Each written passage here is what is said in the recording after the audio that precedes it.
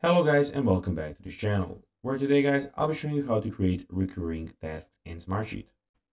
So guys, the first thing that you of course need to do is go to smartsheet.com and you'll be greeted by a website looking similar to this one.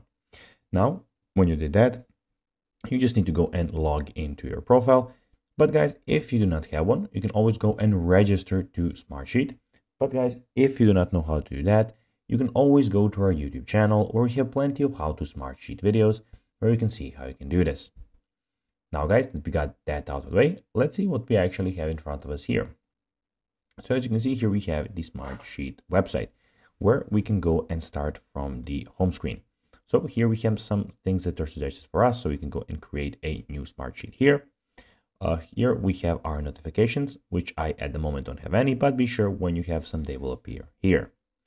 Here you have your folders, so you can browse here from your work apps, sheets, workspace, and deleted items. Here guys, you have the recently opened, and here you have your favorites. And guys, here you have, as you can see, just a second, it's loading.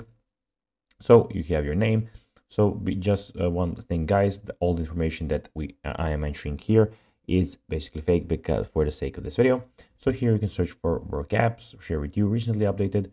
And here guys, you can go and see some new templates that you can add. And lastly, here you have all the information about your account in one place.